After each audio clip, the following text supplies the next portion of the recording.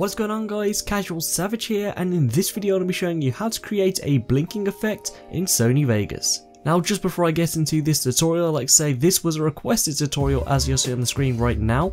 With that being said, if you'd like to request a tutorial, then be sure to leave it in the comments below or ask me on Twitter. So this is the footage I have, and all I'd done for this footage to record it was hold the DSLR at my head height. I was lying on my bed, I sat up and I started to look around, as you can see. For those that watch my short film, you'll notice this is that same clip I used. So at the start here, all we're going to do is start splitting it where we want this blinking to occur. But the first thing, as you'll see here, I started shaking a bit because I was setting up, so we're just going to trim out that first part.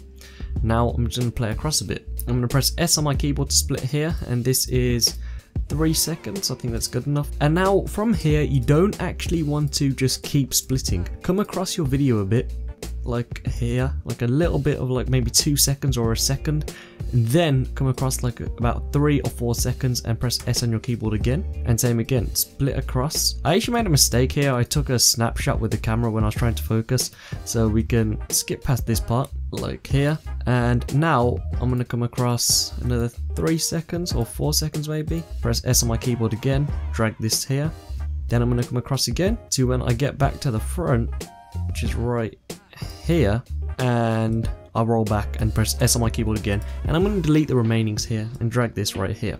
So this is the raw footage right now. Just play this through. So as you can see, we slowly begin to sit up, then it jumps forward again. It's going to jump again like that, and then it's going to jump going back. So now we add this sort of blinking effect. So we're going to come to the corners, and this is all done off fading. So we're going to fade this in, and the longer the fade on the first one has to be longer. So make sure this fade in is long and the fade out is shorter like that. And then for the rest of them, you can just match them up so they can be pretty even. You can see right now we're having difficulties and it's not letting me get this fade. If that is the case with you, just right click, insert a new video track, drag this video on top, and now just fade it back out like so. Actually a shorter fade out but a longer fade in. So let's play this through. As you can see, faded in.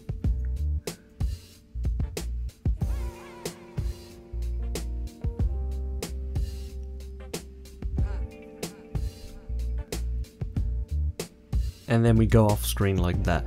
Now another thing that I done in my horror movie, I actually highlighted all the videos like so, and I lowered the opacity down. Not by too much, so by 70%, maybe 60. Yeah, I'll go about 60. And let's play this through. As you can see, it just creates a darker effect on the scene itself. And then of course I had the cinematic black bars along with the ambient noise and the panting.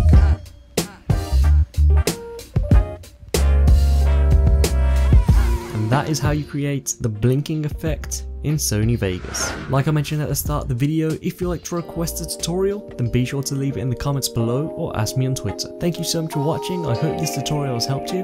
Please subscribe, rate, and peace.